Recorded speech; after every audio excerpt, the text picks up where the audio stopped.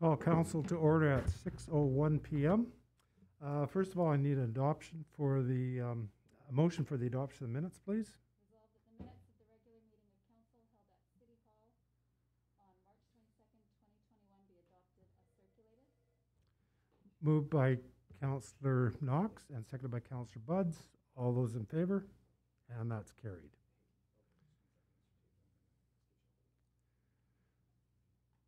We have a delegation this evening from Landmark Planning and Design, and this is on 2 Manitoba infrastructure projects. I'll turn the floor over to Landmark Planning.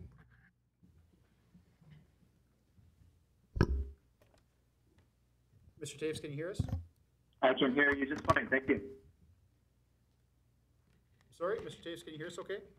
I can hear you fine. Can you hear me? Yeah, we can. Mr. Taves, please go ahead on your presentation. Great, thank you very much. I've got 2 presentations. The first one is respecting the PTH1, PTH1A overpass just west of Portage, and the second one is concerning the proposed roundabout at PTH1 and PTH16. So I understand I've got 15 minutes. So I'll spend just about 5 or 6 minutes on each project and leave some time for questions if council should have any. So the first project, and again, just to confirm, everybody has the 2 presentations in front of them if I reference certain slides, Nathan? That's correct. Great, thank you. So in terms of the PTH1A overpass, we're just entering into the the third round, as it were. If you want to flip over to slide 3, project background. Previous work was undertaken, some of you may recall, by WSP, and they had identified a number of redesign options. They'd gone through an evaluation process, and since that time, MI has selected a preferred option.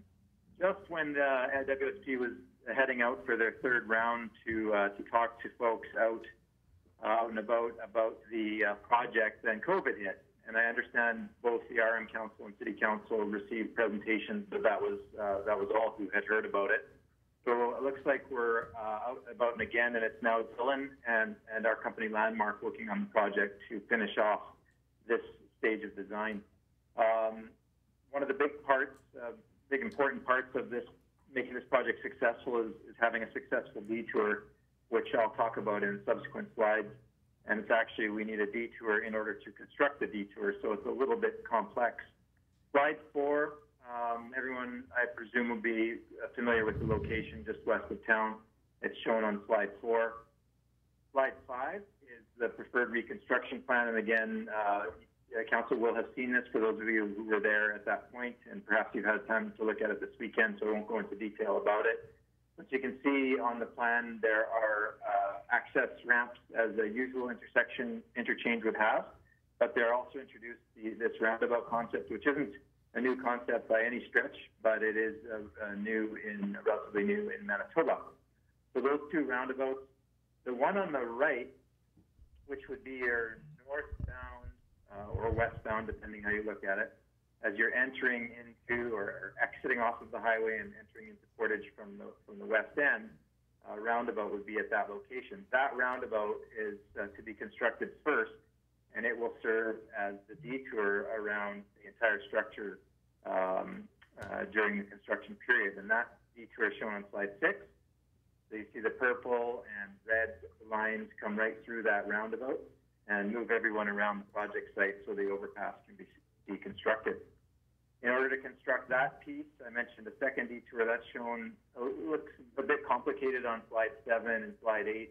I won't, again, go into those into great detail, but we do need, for a very short period, 6 to 8 weeks, a detour that would take folks off of number 1 highway, and if they're wanting to get into town from the west end, then they need to come off and use Canote, part of which is MI controlled and part of which is the RM Portage controlled. So they've worked out an arrangement for the use of Canote Road that everybody's satisfied with. And again, that would be a short period of time in order to construct that long-term detour to the east of the interchange area. Slide 9 talks about stakeholder engagement, which I mentioned. We will be heading out to share this presentation with your constituents and others in the area.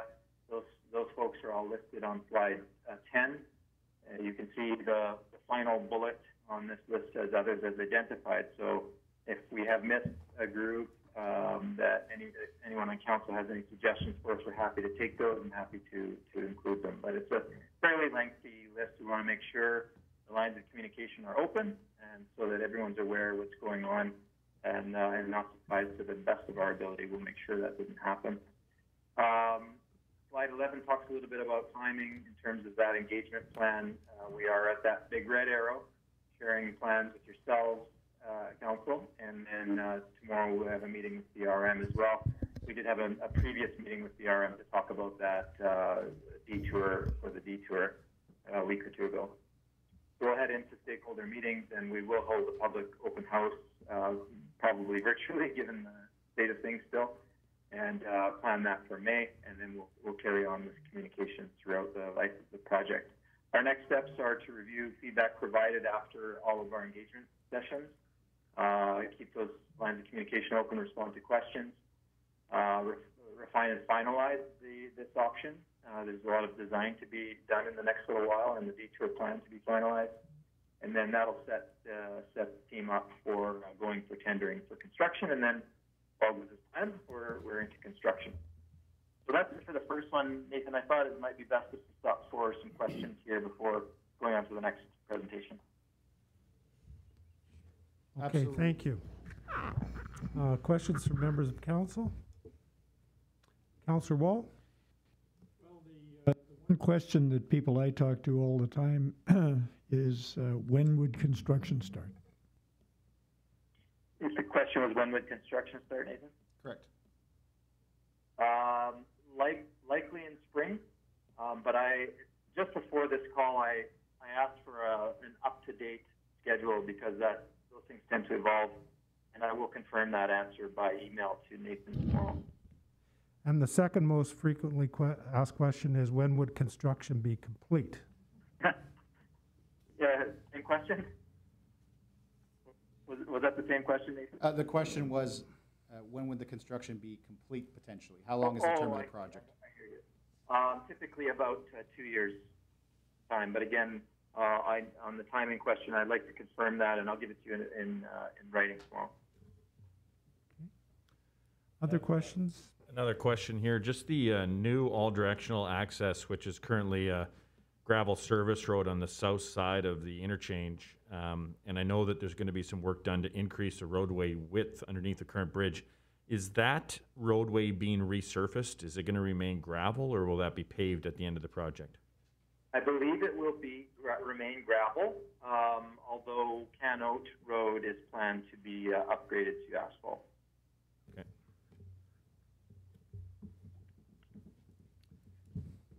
Other questions from council?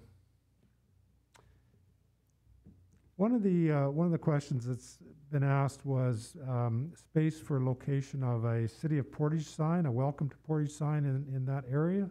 Can you comment on that? Yeah, actually, that's good. Today, because of the limited time, we decided just to focus on the big picture. But we do expect to come back to council and would appreciate council's input on this question. Glenn Manning from Hildeman and Thomas Frank Cram, HTFC, is our landscape architect, and he's tasked with designing a welcome to Portage sign or some kind of monument or whatever the case may be. And as part of his work, he plans to speak with council to gain your input both on appearance or form, not that we would ask you to design it, of course, but just the notions, and also location. So Glenn plans to come to council at your next council meeting to talk in more detail about that. Okay, thank you. No problem. Any further questions of council on the first project? Okay, we're good to move into the second. Great, thank you. This one, I don't know if anyone's had a chance to look at it over the weekend, but it's some 60-odd slides. But of course, we won't be going through the 60 slides today. There's a lot of quite interesting information and some links and videos and so on and so forth. But hey, can you still hear me okay, Nathan? We can. Thank you. So I'll just, I'm going to move through about 6 or 7 of the slides and just provide some high-level insight, and then I'll turn it over to questions.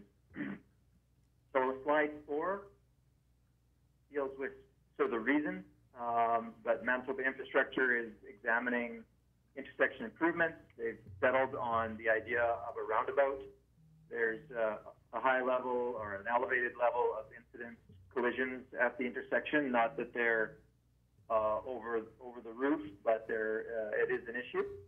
And they are not considering an interchange option in the short term. So in the shorter term, they've decided that a roundabout would be a worthy exploration. And this presentation and the materials, which you can look at your leisure, explain how a roundabout would work. Slide 7 talks a little bit about timing. Again, that big red arrow, they're quite a bit further along in this project. February to May of 2021, where the red arrow is, select and communicate a roundabout option. That's what we're doing here, and with other folks in the vicinity. The timing for this one, it says spring, summer 2021. There's a slight scope change to the design dealing with the rail, which I'll touch on later. That means probably we wouldn't see construction until next spring, if it's to go in the end, in terms of timing.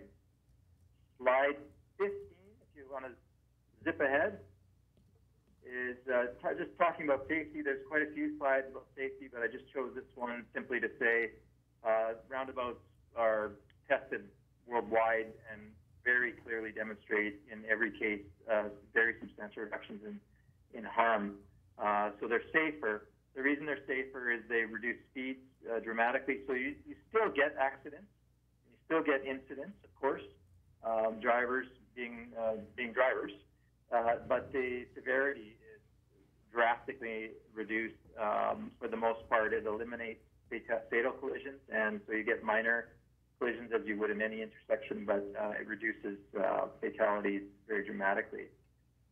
Slide 21 shows the actual, at a concept level, the roundabout and the location of the roundabout just west of the Petrocan station at PTH 16. You can kind of, one of the noteworthy things about roundabouts or things you can spot is how the roads curve as you come into them. Designed to do that to purposely slow drivers down. There's great compliance with folks. It's just a natural tendency to put your foot over the brake and slow down as you get into the roundabout and navigate through it.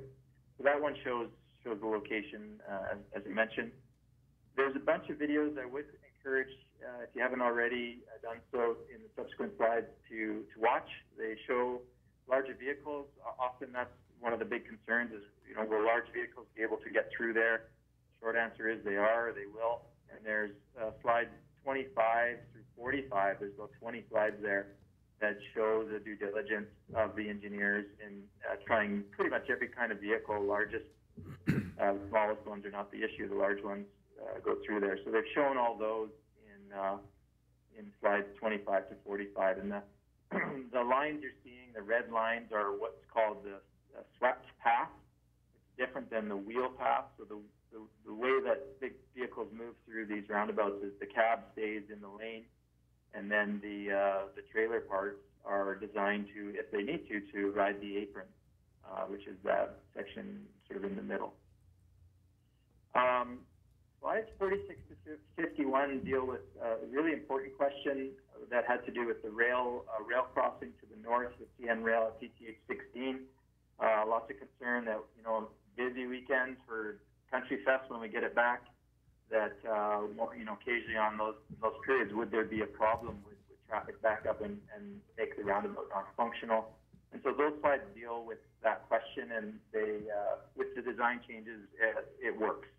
And there's some slides that show statistics, but also the lineups and some actual scenarios of backing up. And so the short answer is they've created a lot of storage. They're proposing to add a lane on PTH 16 that would make it 2 lanes even crossing the CN rail, which was the design change I referred to earlier. So that's why it would take a little longer when you're working with the rail, that it takes a little longer. But long and short of it is lots of storage going to be available so that a lineup won't bung up the roundabout. Slides 54 to 59, lots of folks are anxious at times, something new in your area, but we also want to show that it's not a new technology, it's not new in the country, and we have drivers, of course, who do cross the country and see these things all over. So we put together a slate of examples, and we've got them, south and north, cold areas, hot areas, small highways and large highways. So lots of great examples so that we're not out on a limb. We did have some conversations with Alberta to talk about some of their highway roundabouts and how they're working, and so you'll see some feedback in those slides as well. And then at the end, we included some roundabout educational materials and some really great videos that come out of Alberta, just to explain to people, because a big part of implementing something new is educating drivers. It's, people come to something relatively new and they may not be sure what to do, and there's lots that you can do to help address that issue. So that's the best I can do in 5 or 6 minutes for such a substantial topic, but I will open it up for questions again, Nathan. Okay, thank you. Council, questions? Just to be clear, so right now, do you think the construction of both the roundabout and the overpass be taking place at the same time? Is that a likelihood? Yes, that is a likelihood. Okay. And and there's some advantages to that. People are entering a construction zone, and likely be a construction zone from the overpass at the south end, the CN overpass at the south end, all the way to towards the west past the roundabout. So people be on caution throughout the area. Okay. Any further questions from council? Well, I want to thank you very much for your presentation this evening, and we look forward to hearing more details. Thank you very much. Okay, yeah, you're most welcome, and thanks for accommodating me on the phone. The highways got a little crazy today, so I hope this worked out okay. Yeah, it seemed to work out well. Okay, thank you very much. Enjoy the rest of your council meeting. Thank you.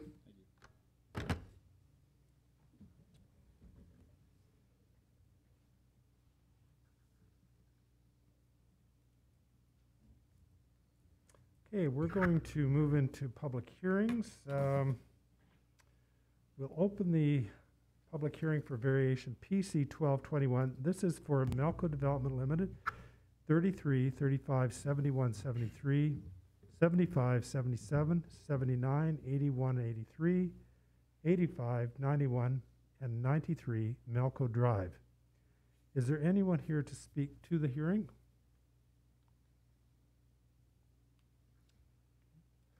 Entertain a motion to close the hearing, please. Be it resolved, and I so move that the public hearing for variation PC 1221 from Melco Development Limited, 33, 35, 71, 73, 75, 77, 79, 81, 83, 85, 91, and 93 Melco Drive now be closed. Moved by Councillor Meyer and seconded by Councillor Buds. All those in favor of the motion? And that's carried. Okay. In front of you, Council, from the Planning and Economic Development Committee, referring to file number PC 1221, request for variation. So the issue is to vary the front yard requirement of 7.5 meters to be reduced to 6 meters to allow for larger rear yards. The background, of course, Melco Development's been applying for the variation to allow the front yard requirement to be reduced. This would actually, would like to keep the area consistent with other developments within the area. There is a sketch there for your reference. And the applicants have applied for and received variations for similar requests, and the file numbers and the minute references are there for your information as well. The building is in an R1 residential single-family zone. The application has been circulated to various city departments. There have been no concerns. Public notices have been sent to all property owners within a 100-meter radius, and there's been no objections. So it's an administrative recommendation, and I so move that the Council of the City of Portage la Prairie approve variation request of Melco Development Limited to vary the front yard requirement of 7.5 meters to be reduced to 6 meters to allow for larger rear yards at the properties known as 33, 35, 71, 73, 75, 77, 79, 81, 83, 85, 91, and 93 Melco Drive, which is legally described as lots 30 to 31, lots 1 to 2, and lots 5 to 12, block 1, plan 53601 in the parish of Portage la Prairie. Moved by Councillor Meyer and seconded by Councillor Buds. Any questions or comments on the motion? All those in favor of the motion? And that's carried. We'll open the public hearing for variation PC 1321. This is for Clamoa at 1750 4th Avenue Northeast. Is there anyone here to speak to the hearing? I'm here to answer any questions. And your name for the record, sir? Jamie Klimola. Thank you. Council, did you have any questions? Okay, thank you very much. There's one more thing. I'd like to have an 8-foot fence instead of a 6-foot. Okay.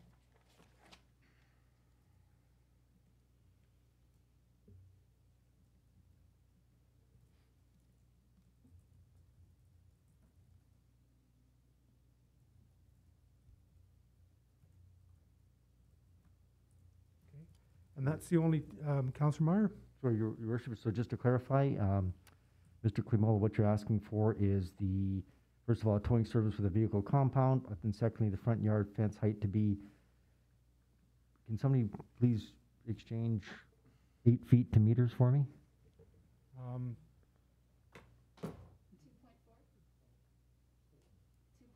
2.4 meters? So what you're saying is front yard fence height to be 2.4 meters? Yes. Thank you, Your Worship. Okay. Any further questions from council? Okay, thank you very much.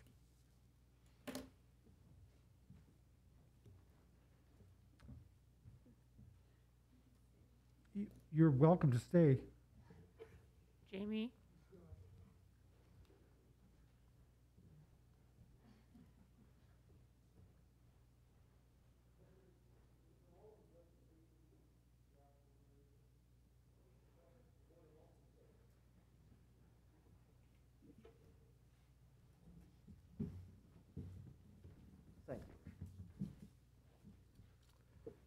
Okay, need a motion to close the hearing, please? Thank you, Your Worship. Be it resolved, and I so move, that the public hearing for variation PC 1321 Klimola for 1750 4th Avenue Northeast now be closed. Moved by Councillor Myers, seconded by Councillor Buds. All those in favor of the motion? And that's carried. Okay, council, in front of you. As soon as I can open this up here, we have a request for variation for file number PC 1321. There is 2 sketches there for your information. One refers to where the fence is going to be, and one refers to the property address. So the issue is to vary the following: a towing service with a vehicle compound and a front yard fence height to be 2.4 meters in height. So the background is Portage Towing Company. Jamie Klimola is applying for a variation order to allow for the following. As I've just mentioned, a towing service with a vehicle compound and a front yard fence height to be 2.4 meters high. Applicant would like to operate a towing service out of this location, but requires a fenced compound with a 2.4 meter high fence for security reasons. Fence needs to be around completed compound area. In the past, City Council has approved similar requests. You'll see the file numbers and the minute references there for your information. The building is in an M2 heavy industrial zone. The application has been circulated to various city departments. There have been no concerns. And public notices have been sent to all property owners within a 100-meter radius, and there's been no objections. So, it's the recommendation of this committee, and I so move that the Council of the City of Portage la Prairie approve the variation request of Portage Towing, care of Jamie Klimola, to vary the following: a towing service with a vehicle compound, and B, front yard fence height to be 2.4 meters high at the property known as 1750 4th Avenue Northeast, which is legally described as Lot 3, Plan 24045 in the parish of Portage la Prairie. Moved by Councillor Meyer and seconded by Councillor Buds. Any questions or comments on the motion? Councillor Buds? Yeah, just quickly, since the public notices have all gone out with the height of the fence being 2 meters, is there any requirement for further notification knowing that it's going up higher? Mr. Pito, would you like to comment on that? Yes, through your worship to Councillor Buds, we discussed this with the planning district, and we feel that the difference in an industrial zone isn't a substantial enough change that ultimately council can approve whatever they want in these hearings, of course, and we believe that that is not a substantial enough change to cause concern. Thank you. Any further questions or comments on the motion? All those in favor of the motion? And that's carried.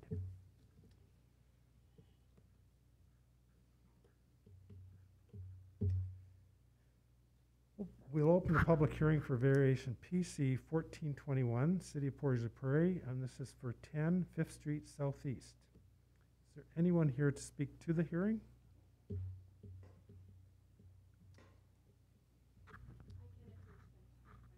Any questions? Okay. Carly Friesen will answer any questions council may have. Are there any questions for her? Need a motion to close the public hearing? Be it resolved, and I so move, that the public hearing for variation PC 1421 for the City of Portage la Prairie on 10 5th Street Southeast now be closed. Moved by Councillor Meyer and seconded by Councillor Buds. All those in favor of the motion? And that's carried. Okay. Council, in front of you, from the Planning and Economic Development Committee, file number PC 1421, a request for variation for the City of Portage la Prairie. So the issue is to vary the following, which is a front yard requirement of 15.2 meters to be reduced down to 2.3 meters, and the rear yard requirement of 3 meters to be reduced to 2.2 meters, and south side yard requirement of 1.5 meters to be reduced to 0.9 meters. So there's a couple of sketches that show you exactly the location on that street, which is right on the corner of Saskatchewan Avenue. And the background is that the City of Portage la Prairie is applying for variation in order to allow the following, as I previously mentioned. City wishes to install a standby generator on the city lift station site. And of course, it is a permitted use, but site requirements are still to be met. Since the property is small, site requirements cannot be met, so that's why a variance is required. This building is in an OR, or an open space recreational zone. The application has been circulated to various city departments. There's been no concerns, and public notices have been sent to all property owners within a 100-meter radius, and there's been no objections. So it's the administrative recommendation, and I so move that the Council of the City of Portage la Prairie approve the variation request of City of Portage la Prairie to vary the following. Front yard requirement of 15.2 meters to be reduced to 2.3 meters. Rear yard requirement of 3 meters to be reduced to 2 meters. And south side yard requirement of 1.5 meters to be reduced to 0.9 meters. At the property known as 10 5th Street Southeast, which is legally described as Lot 1, Plan 34698 in the parish of Portage la Prairie. Moved by Councillor Meyer and seconded by Councillor Buds. Any questions or comments on the motion? Councillor Knox? Just a comment that I'm happy to support this for a generator at the lift station, considering it was a morning with a storm and no power, so. Okay, thank you. Any further comments or questions? Okay, all those in favor of the motion? And that's carried. We open the public hearing for variation PC 1621. This is for Rob at 429 10th Street Northwest. Is there anyone here to speak to the hearing? Could you state your full name for the record, sir? Keith Robb. Thank you. Go ahead, the floor is yours. Just answer questions. Yeah. Were there any questions from council? Nope, seeing none. Thank you, sir. Need a motion to close the hearing? Be it resolved, and I so move, that the public hearing for variation PC 1621, Rob, for 429 10th Street Northwest, now be closed. Moved by Councillor Meyer and seconded by Councillor Buds. All those in favor of the motion? And that's carried. Okay, Council, from the Portage, or the Planning and Economic Development Committee, file number PC 1621, is a request for variation. The applicant would like to vary the front yard requirement of 7.5 meters to be reduced down to 2.6 meters. A bit of the background. Oh, and first of all, there are a couple of sketches there for your information. Oops. It won't load for me, but they are there. Keith and Shelley Robb are applying for variation in order to allow the front yard requirement of 7.5 meters to be reduced to 2.6 meters. They're wanting to construct a larger deck, 1.82 meters by 3.2 meters. A review of the area did find that 10 houses on the west side of the street, 4 of them are at least back from the front property line, the required 7.5 meters. 2 of the houses are 5.79 meters and 6.4 meters respectively, while the remaining 4 are 4.5 meters back. The 4 that are the 4.57 meters are all beside each other. So of the 10 houses on the east side of the street, 7 of them are back from the front property line that required the 7.5 meters. One is 6 meters back, which is a mobile home. Another one is 3 meters back, which is a mobile home, and there are 2 empty lots. The applicant's house is one of the houses that is already back 4.57 meters from the property line. In the past, Council has approved similar requests. The file numbers were there and the minute references for your information. The building is in a R1, a residential single-family zone. The application has been circulated to various city departments. There have been no concerns. Public notices have been sent to all property owners with a 100-meter radius, and as you can see, there's been no objections. So it's the administrative recommendation, and I so move, that the Council of the City of Portage la Prairie approve the variation request of Keith and Shelley Robb to vary the front yard requirement of 7.5 meters to be reduced to 2.6 meters at the property known as 429 10th Street Northwest, which is legally described as lots 462, 463, Plan 13 of the parish of Portage la Prairie. Moved by Councillor Meyer and seconded by Councillor Buds. Any questions or comments on the motion? All those in favor of the motion? And that's carried. Okay, that's it for public hearings. We'll move right into committees. First up is Finance, Legislative and Property Committee. Councillor Buds, please. Thank you, Your Worship. Your committee has nothing to report. Item in new business, but that's it. Thank you. City Planning and Economic Development. Councillor Meyer, please. Thank you, Your Worship. Other than a couple of items in new business, the City Planning and Economic Development Committee has nothing else to report. Community Services Committee. Councillor Draycott, please. Thank you, Your Worship. Nothing for Community Services Committee at this moment. Thank you. And Waterworks Committee. Councillor Wall. Thank you, Your Worship. Nothing to report at this time. Thank you. Transportation Committee. Councillor Espy. Thank you, Your Worship. The Transportation Committee has nothing to report. Thank you. And Councillor Knox, Public Safety Committee. Thank you, Your Worship. Nothing from your Public Safety Committee this evening. Thank you. We have no deferred business this evening. However, we have a number of items of new business. First up is the 2020 financial results, and this is Finance, Legislative and Property Committee. Councillor Buds, please. Thank you, Worship. The item for Council's consideration here tonight is to review and approve the 2020 financial statements. These are pre-audited statements, and these are the statements that management has prepared for our year end. And so just some analysis here. We always do this. We complete them in advance of our external audit. The external auditors are expected to complete their field work in April and will provide the audited financial statements for City Council approval in June. Very good news. The general and utility funds both have year-end surpluses, slightly over $2.2 million for the general fund and $2.5 million for the utility fund. And although this will be subject to year-end audit adjustments, we still feel that these are going to come in at significant surplus positions for both the utility and the general. I won't go through them all, but any variance exceeding $50,000 or greater by division is provided in Appendix A. So when we have these types of surpluses in our budgeting process, we did a lot or we're waiting for, expecting some degree of surplus, obviously not this much, but we have already made some idea here in terms of the provision of where those surpluses would be allocated, and $200,000 for our general police reserve, and this is again from the general fund side. $796,500 to the Crescent Lake Causeway project, and the balance of $1.23 million to be allocated to our Saskatchewan Avenue West project. So this will reduce our further borrowing for this project. So really good news on several major infrastructure projects here, where we're using surpluses and directing it right back into continuing to build a better Portage, and we've talked a lot about that in budgets. For the utility fund, 2020 surpluses will be allocated as follows: $700,000 to the utility infrastructure reserve for water treatment and wastewater plant upgrades, which we could go on at great length about those. And the balance of $1.8 million will be allocated to utility infrastructure reserve, which will reduce, again, our future borrowing needs for the impending water treatment plant upgrades. So, again, really good news on many fronts. The explanation of why we are over budget or under budget is in Appendix A. But I'm very happy to move at the recommendation of your committee that the Council of the City of Portage la Prairie approve the pre-audited 2020 financial statements. Moved by Councillor Buds and seconded by Councillor Espy. Any questions or comments on the motion? Okay, all those in favor of the motion? And that's carried.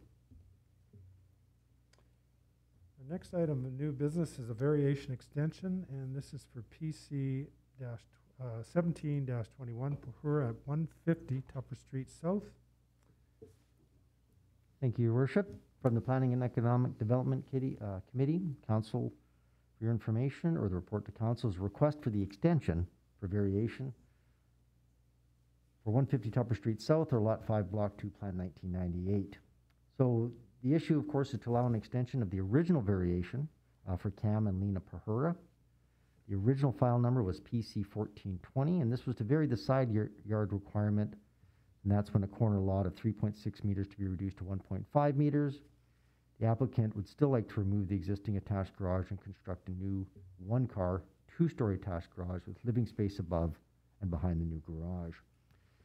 So you can see that this was originally approved back on March the 9th of 2020, and they're looking for an additional 12 months.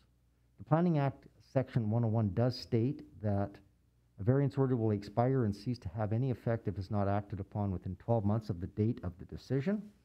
A board, council, or planning commission may extend the deadline in the subsection for an additional period not longer than 12 months, but it's supposed to be received before the initial deadline. So the original order had expired on March the 9th, 2021. The variation order was to have been acted on or an extension asked before it expired. But as per Municipal Relations Bulletin, number 2021-021.13, the variance orders and conditional use orders have been granted a suspension up until April the 30th, 2021. That's to allow extra time to complete, so they're certainly in compliance. So as per the attached original variation order, you can see it there for your information. Administratively, there are no concerns with the application for an extension to the original variation order, and as such, they would recommend approval. So it's the recommendation of this committee, and I so move that the Council of the City of Portage la Prairie approve the request of Cam and Lena Pahura to extend the original variation order, which was originally PC 14-20, at the properties on 150 Tupper Street South, which are legally described as Lot 5, Block 2, Plan 1998 in the parish of Portage la Prairie. Moved by Councillor Meyer and seconded by Councillor Buds. Any questions or comments on the motion? Councillor Draycott? Thank you, Your Worship. Just for clarification, I couldn't remember the living space above this garage being in the original, and I didn't see it in the variation order that we have submitted here for our review. So just a clarification, is this a secondary suite or is this a living space for the existing house? I think Mr. Cannell from Planning District is going to enlighten us.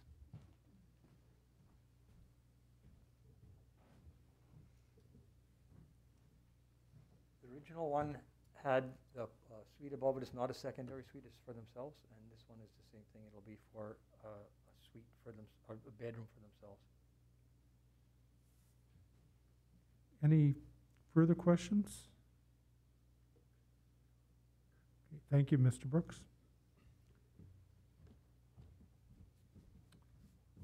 Okay, seeing no further questions on the motion, all those in favor of the motion? And that's carried. Next item of new business is also variation extension. This is PC 18-21 for Zacharias at 701 Cedar Bay. Councillor Meyer? Thank you, Your Worship. Council, this is very similar to the previous request for the extension for variation. This one is file number PC 18-21. For your information, the original order was there as well as the new. So the issue to allow an extension of the original variation of Doug Zacharias, the original file number PC 1220, to vary the side yard requirement when a corner lot of 3.6 meters to be reduced to 1.02 meters. The applicant would like to still construct a new 7.92 meter and by 8.53 meter garage. So the background, of course, the applicant had originally applied for a variation order back on March the 9th, 2020. It was approved. The resolution number is there for your information for an additional 12 months.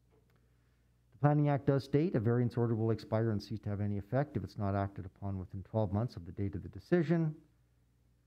The original decision on this expired March the 9th, 2021, but as per Municipal Relations Bulletin 2021-2 variance orders and conditional use orders have been granted a suspension until April the 30th, 2021 to allow for extra time to complete. So that does put this back into compliance.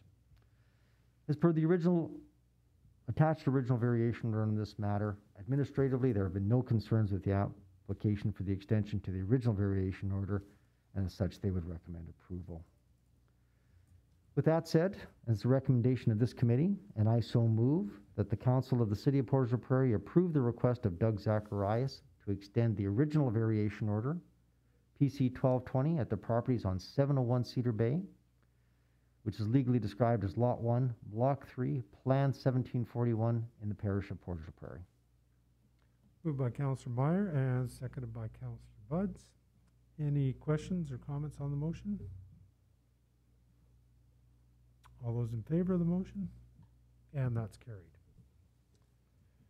The next item of new business is the Water Pollution Control Facility upgrade status, and this is for information. And Waterworks Committee, Councillor Wall, please. Thank you, Your Worship.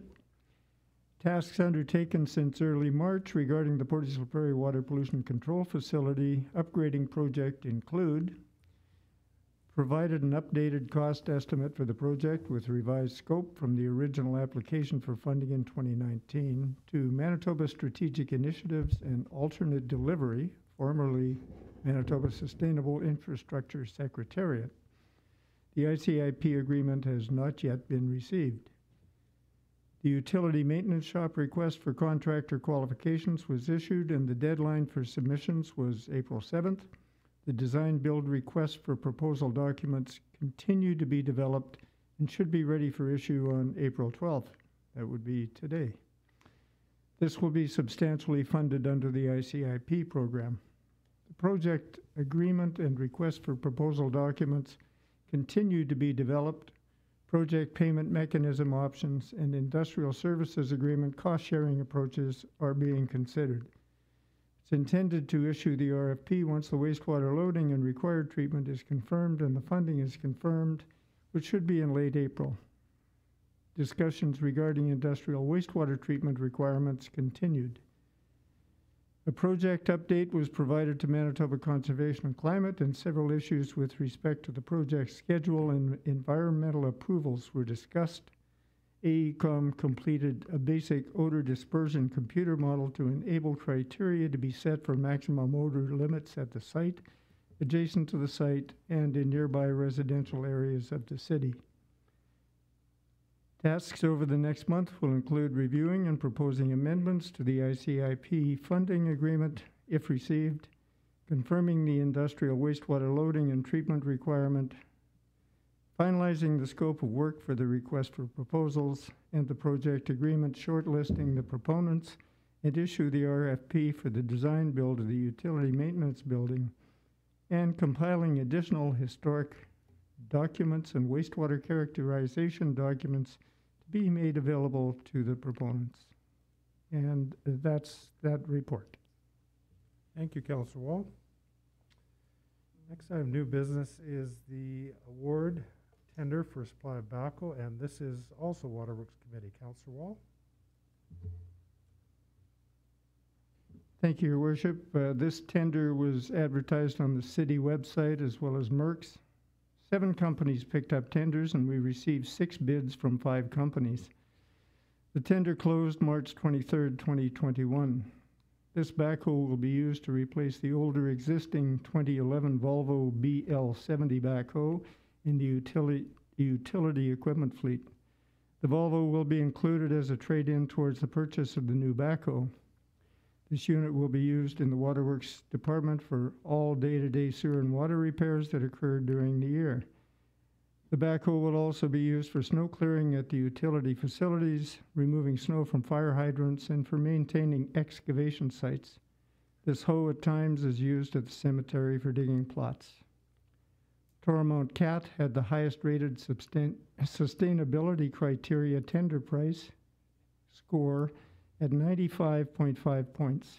Their bid met with all specifications asked for. The budgeted amount from approved capital for this purchase is $170,000. The recommendation is, and I so move, that the Council of the City of Portage la Prairie award the tender for the supply of a backhoe 21 OPS 008 to Toromont Cat for the tendered price of $153,545 net of GST, and accept the trade-in price of $32,000 for the city's 2011 Volvo BL70 backhoe for a cost of $121,545 net of GST. Moved by Councillor Wall and seconded by Councillor Draycott. Any questions or comments on the motion? All those in favor of the motion? And that's carried. And the next item of new business is the award tender for supply of a sewer jet, and this is also Waterworks Committee. Councillor Wall, please. Thank you, Your Worship. This tender was advertised as well on the city website as well as Merck's. 3 companies were sent tenders and 1 bid was received. The tender closed March 23rd, 2021. This jet truck will be used to replace the 2011 International 4300 with Vector Rem Jet V sewer jet. The International unit will be included as a trade-in towards the purchase of the new jet truck. The ramjet is an integral part of the Waterworks daily operation. It's used to unblock plugged sewer mains and regular maintenance of these mains, and for soft digging traffic signs when necessary. The jet truck is also utilized to dig holes by hydrofracking into the ground, a soft dig, to locate sewer or water mains or other types of utilities like high-pressure gas mains that require a watch person. The bid price on this unit came in at $328,760.59, including all taxes, also including the trade-in of the present unit owned by the city. The present unit was purchased in the fall of 2010 and received in 2011 at a cost of $159,252, including taxes and trade. This year's budget of $220,000 is close to 40% higher than the purchase of 2011. A market increase of more than 100% was not expected. The current models have incorporated more technological and user-friendly features that increase production. The 2021 budget for the jet truck replacement is $220,000. This leaves a shortfall of $92,230.24 net of GST. The Public Works Division can utilize the following available funds. The tender for the backhoe to be purchased from utility is $48,455 under budget. The water treatment plant upgrade, including the purchase of the raw water intake pump at $120,000.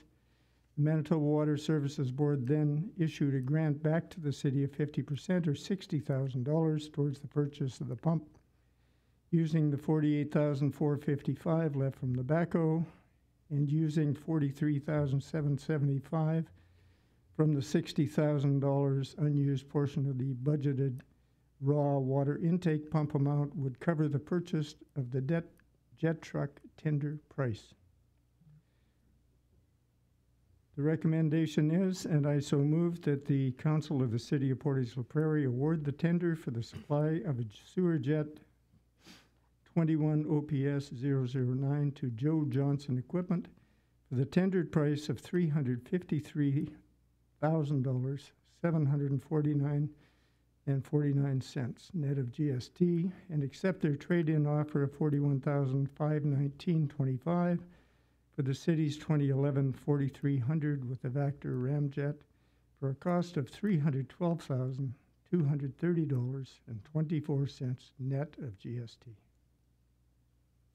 Moved by Councillor Wall and seconded by Councillor Draycott. Any questions or comments on the motion? Councillor Knox? My question is this that special of equipment that we only received one tender for it out of 3? So do we know why we received just one tender? Through your worship to Councillor Knox, it is a very specialized piece of equipment, as I mentioned in the bid that 3 went out. We only received 1. We did follow up with the other companies and asked why they didn't bid.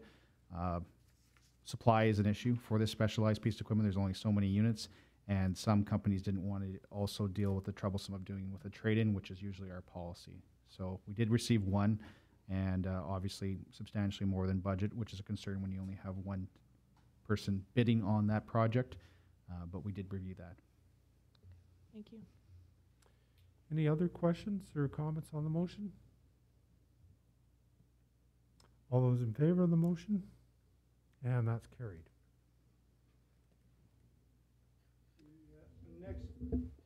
The next item of business under Waterworks Committee is the award of the contract for supply and installation of 2 backup generators as specified in RFP number 21 OPS 007. The request for proposals was issued for the supply and installation of 2 backup power generators on February 12, 2021. This work includes installing a new 150 kilowatt diesel generator at the Broadway lift station and a new 200 kilowatt diesel generator at the 6th Avenue lift station. Bidders were asked to provide a price for the option of a natural gas supplied unit at the 6th Avenue location as well. The scope of work for both included supply of all equipment necessary for generators, concrete pad, and fencing. 7 companies submitted bids. They were evaluated based on qualifications and experience of the bidders, past relationships with the city, and sustainability factors. Technical criteria accounted for 70 points, and pricing accounted for the remaining 30 points. Some companies submitted multiple bids for different brands. And you'll see the list of all the bidders and their ratings and their prices. The last 2 companies were disqualified as they did not meet the minimum 50 points required in the evaluation to proceed with opening their bid price. The company that scored the most points was Point West, supplying Cummings brand. The Cummings brand is a higher cost than Kohler or Generac. However, the city already has Cummings installed at Poplar Bluff and 2 at the water treatment plant. Staff are very familiar with the operation and maintenance of this brand and have indicated they are easy to operate and have been proven reliable. By having the same equipment throughout the city allows for more efficient servicing and maintenance. The natural gas option was considered. However, due to significant increase in price, administration decided not to pursue this option, and none of those costs were included in this report. The budget for this project is $300,000. There's $150,000 allocated from reserve, and the remaining $150,000 was intended to come from a grant. The city was not successful in securing this grant, and the remaining $64,973.11 will be reallocated from the water treatment plant Phase 2 project, which is projected to be completed under budget. The committee recommendation is, and I so move, that the Council of the City of Portage la Prairie award the contract for supply and installation of 2 backup generators to Point West Electric to install the Cummins brand diesel generators for a total contract price of $214,973.11 net of GST. Moved by Councillor Wall and seconded by Councillor Draycott. Any questions or comments on the motion? All those in favor of the motion? And that's carried. And that's all I have this evening, Your Worship. Thank you, Councillor Wall. Our last item of new business is an award tender for the supply of street sweeper. This is Transportation Committee. Councillor Espy, please. Thank you, Your Worship. This tender was advertised on the city website as well as Merck's. 8 companies were sent tender packages, and we received 3 bids from 3 companies. The tender closed on March 23rd, 2021. This sweeper will replace the 2014 Global M3 unit owned by the city. The Global unit will be included as a trade-in towards the purchase of the new sweeper. This is the only unit in the city's fleet, and due to the harsh conditions created by sweeping, the sweeper unit wears down quite rapidly and becomes very costly to maintain. The sweeper is used on city streets as required and is also rented out to a few larger companies for parking lot sweeping, which in turn brings in some revenue. 2 bid submissions met with all the specifications asked for, while 1 bid submission was disqualified as it did not meet the important specifications. 3-wheel chassis was specified, allowing to maneuver in tighter areas. Their submission had 4 wheels. Engine requirement was very different, as they specified 2 motors, one to run the truck and another to run the sweeper. Transmission was not hydrostatic as required. Hopper was to be rear dump, but theirs was side dump, fuel tank smaller, and it was short on amber flashing lights. Joe Johnson had the highest rated sustainability criteria / tender price score at 95 points. Their price of $221,522.54 net of GST, and including the trade-in of the city's global sweeper, is $8,477.46 under the allotted budget of $230,000. It is the administrative recommendation that the Council of the City of Portage la Prairie award the tender for the supply of a street sweeper as specified in Tender 21 OPS 010 to Joe Johnson Equipment for the tender price of $241,522.54 net of GST, and accept their trade-in offer of $20,000 for the city's 2014 M3 sweeper for a cost of $221,522.54 net of GST. And I so move. Moved by Councillor Espy and seconded by Councillor Meyer. Any questions or comments on the motion? All those in favor of the motion? And that's carried. We have no old business this evening. So council is adjourned at 6:58 p.m. and we're going to move right into committee.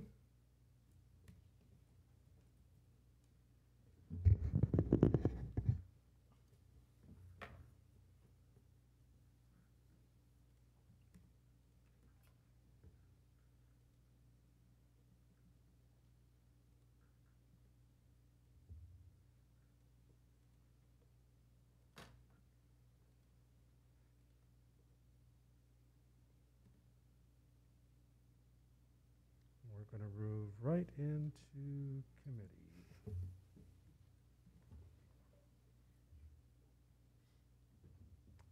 No, we're not. So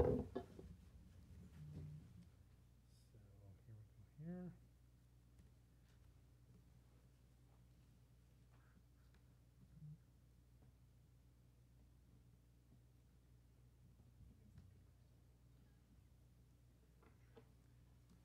Usually it's me giving all the IT assistance. Oh, thank you. Okay, perfect. We'll call committee to order at 7 p.m. First up is Finance Legislative Committee. Councillor Buds, please. Thank you, Your Worship. Your committee has nothing to report. Thank you. City Planning and Economic Development Committee. Councillor Meyer, please. Thank you, Your Worship. The City Planning and Economic Development Committee has nothing to report. Thank you. Community Service Committee. Councillor Draycott, please. Thank you, Worship. We do have a couple of items actually this evening for Community Services Committee. One item going to next council meeting, and it is to provide some information on the city's involvement in green space initiatives and to foster support for the national 2022 Year of the Garden. So just some analysis on that quickly, if there's any conversation that wants to be had at this moment. Spring is fast approaching, though it doesn't seem like it today. And administration is providing some information on various green space initiatives and related celebratory events that are going to occur in the city of Portage la Prairie in the coming year. So outlined there are the Manitoba 150 celebrations that should have been held last year in 2020, but they were paused in early 2020 and deferred to 2021 due to the pandemic. So the city was awarded a grant of $20,000 funding for this initiative, and we have purchased banners for Saskatchewan Avenue downtown area. Other funding will be used to place large MB 150 themed floral displays on the island at the windmill, and for benches and planters downtown sidewalks planned to be rebuilt this year. So just following the MB 150 floral color theme of red, yellow, white, and blue for our public planters and hanging baskets this year, as well as some information there about communities in bloom. We generally participate in this program and have for several years, and we did achieve a rating of 4 out of 5 blooms in 2019. However, 2020, the program was canceled due to the pandemic as well, and programming is resurfacing this year in 2021, and the city will be participating again. So in addition, the Communities in Bloom Committee is taking on a project to enhance the cenotaph site. So wider sidewalks at the site will provide better accessibility for mobility challenged persons, and the Gardening Portage division of this committee will continue to assist in new planting at the Island Duck Pond Redevelopment Project with our local Rotary Club, which began in 2020 and is looking great so far. Nationally, the Communities in Bloom organization is promoting Gardens of Hope for the summer of 2021. So residents who might be interested in participating in that initiative can find some further details at www.hopeisgrowing.ca. And we hope to see some more hope in the community involved in the Communities in Bloom program coming up this year. And thirdly, the National Year of the Garden. So the Canadian Garden Council is requesting that cities, towns, and interested organizations provide letters of support to the federal government through their local elected officials to declare 2022 the Year of the Garden throughout Canada. This is seen as a further initiative to support our country emerging from the pandemic and to celebrate the 100th anniversary of Canada's horticulture sector. So further information is available at that website provided as well. And just in general, gardening has increased in popularity as many search for ways to improve their quality of life with the pandemic safety measures. And for our city, encouraging green space beautification is beneficial to our residents and to tourism as well. So there is a recommendation that will be coming to support the 2020 Year of the Garden and to issue a letter of support for that initiative at our next council meeting. It's a lot of information. I don't know if there's any questions about any of that that are relatable right now. Well, just a comment that gardening is the fastest growing recreation activity in North America today. So this reflects that. It definitely makes for healthier households, both physically and through nutrition. So it's very much recommended. I'm very much looking forward to some of the initiatives coming down the pipeline. And as well, I was hoping to have some feedback from our youth counselor. Welcome to our council meeting again today. If you're able to take the podium, I was wondering if you could share some of the things that you have going on. I understand that you are the new Indigenous Community Coordinator Assistant with the PCRC. If you'd be able to outline what's going on there, as well as what you have going on with the Urban Indigenous Fresh Food and Cleaning Supply Hampers. Hello. So yeah, I just got a position at PCRC as the Indigenous Community Coordinator Assistant. So basically what that is, I'm working for Cornel Paget as his assistant, but I do help out with all his coalition meetings. We actually have one coming up on the 15th, I believe, yeah. And what I'm doing is I help him set it up, and I record the minutes and take notes. And right now I'm running 2 social media pages for the coalition. So I have an Instagram and a Facebook page. And right now at PCRC, we're working on a project called the Urban Indigenous Fresh Food / Clean Supply Hampers. And what that is PCRC and Co-op have come together, and we basically got hampers, and we are giving them out to Indigenous families residing in Portage la Prairie. And if anyone wants to register, they can call me at 204-240-8528, or else we do have registration forms online. I believe they have it on the PCRC page, as long as the Portage Urban Indigenous Peoples Coalition page. So yeah, that's all I have to share today. Wonderful. Thanks so much for your involvement in that project and for the update on it. Thank you, Councillor Houle. And that is all I have for committee this evening, Your Worship. Thank you, Councillor Draycott. And Councillor Wall, Waterworks Committee.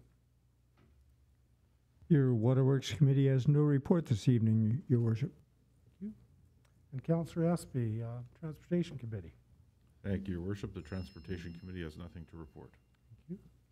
Councillor Knox, House Public Safety. Oh, thank you, Your Worship. We have a couple of things this evening.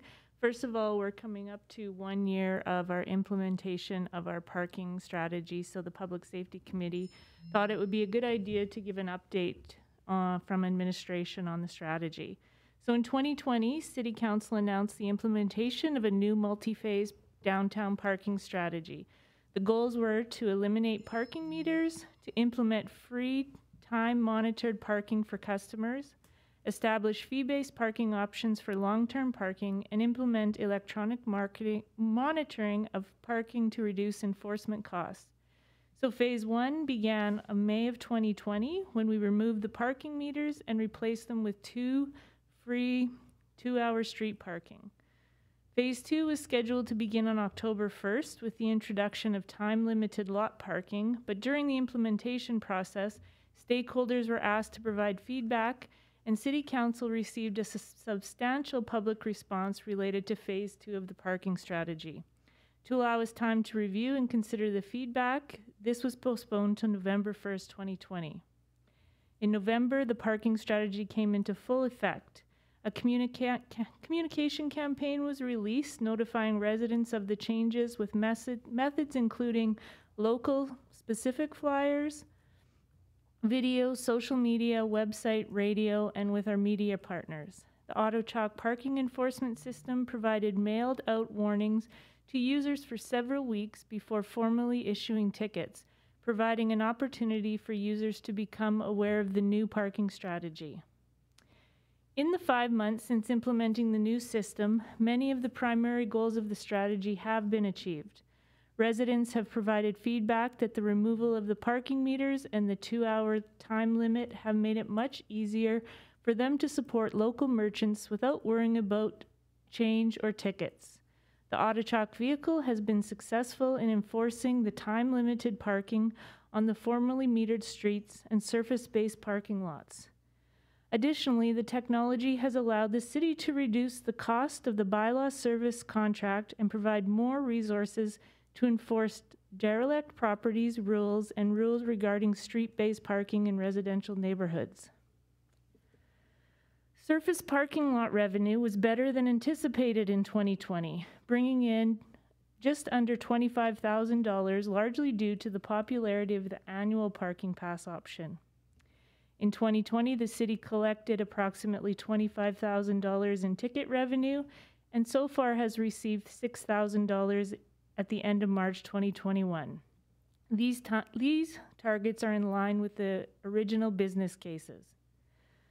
However, despite the overall success of the parking strategy, there are remaining challenges that administration will need to overcome in 2021. While the last 5 months of enforcement have been successful, traffic flow is believed to be low in the downtown corridor due to the impacts of COVID-19. If larger vehicle traffic volumes return later in 2021, we will have to monitor the effectiveness of enforcement on street-based parking and possible congestion on surface parking lots. An additional concern is the public understanding of the time-limited parking restrictions for street-based and surface parking lots. The bylaw states that once someone has parked in block face, they must not return to that area for a 4-hour period. This is to prevent someone simply moving their car around a parking lot or advancing their vehicle minimally down the block to avoid moving their car. This bylaw provision was replicated from other municipalities who use the auto chalk system to prevent abuse of street-based and surface-based parking restrictions. This restriction will not impact the vast majority of vehicle parking. However, we do have residents that may be caught by the system parked in the same block face twice within this time period, even if they have left the block face during the 2-hour period. This has caused frustration for some who are issued tickets in this situation and have voiced their concerns that they feel the rule is unfair or not effectively communicated. While our initial communication campaign did stress this parking restriction rule, this information needs to be shared in a continuous information campaign, especially as restrictions related to COVID-19 begin to lift. Administration will continue with downtown stakeholders and residents to effectively communicate parking rules for the downtown corridor and monitor the results of the new parking strategy. Council will receive another report regarding the parking strategy in November of 2021, the 1-year anniversary of the implementation of Phase 2. That's the information on the parking strategy, and I found it interesting that administration definitely pointed out the comments and concerns that I've heard from citizens on the parking. It seems that it is people who get tickets with the block face part of it, and I think we just all have to continually help educate people on that information, because it is a little confusing for sure. That's it on parking, but I just did want to take this time to give a little shout out for something that happened in our community last week with our neighboring community. That Long Plain held a vaccine clinic, and due to excess vaccines that they had, Chief Meaches and their health director, Melanie Pritchard, made a decision to, rather than let the vaccines go to waste, that they invited our first responders out to be vaccinated. And I, for one, want to thank them for that decision, because protecting the people who protect us is important to me. So thank you, Chief Meaches, and all of those at Long Plain for inviting us out there. That so ends my report. Okay, thank you for acknowledging Long Plains being a great neighbor of ours. I'd spoken to Chief Meaches after that happened last week, and you know, there was a little bit of negative press. And he said to me, you know what? We interact with people from Portage la Prairie all the time. It was the right thing to do, and he stands by his decision. So we certainly appreciate having good neighbors like that. Sure do. Seeing there's no further business, committee is adjourned at 7:14 p.m. Thank you for coming out, everybody.